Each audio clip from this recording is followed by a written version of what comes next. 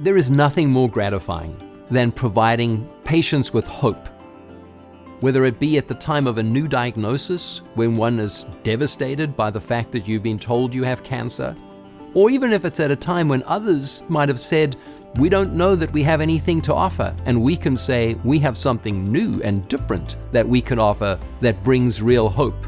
Clinical studies really provide patients early access to most modern therapy, earlier than anybody else has had access to it. And really taking a full benefit of it is what we want for our patients.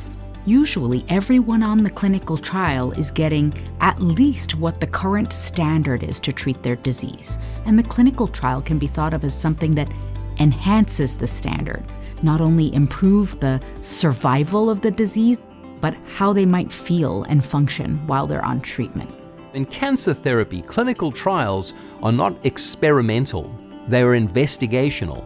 What that means is we already have a treatment that we think is highly promising. We're really just proving it. I often tell people the clinical trial is actually the standard therapy of tomorrow.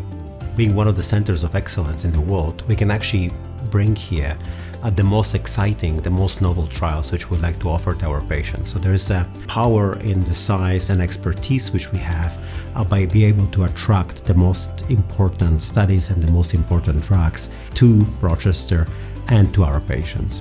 One major benefit of being seen at a large academic center like Mayo Clinic is that you are seeing physicians who are master clinicians, but then they're also brilliant researchers. We are doing research in the labs to come with the best, newest treatments that can make patients survive the disease for as long as possible or be cured in some cases.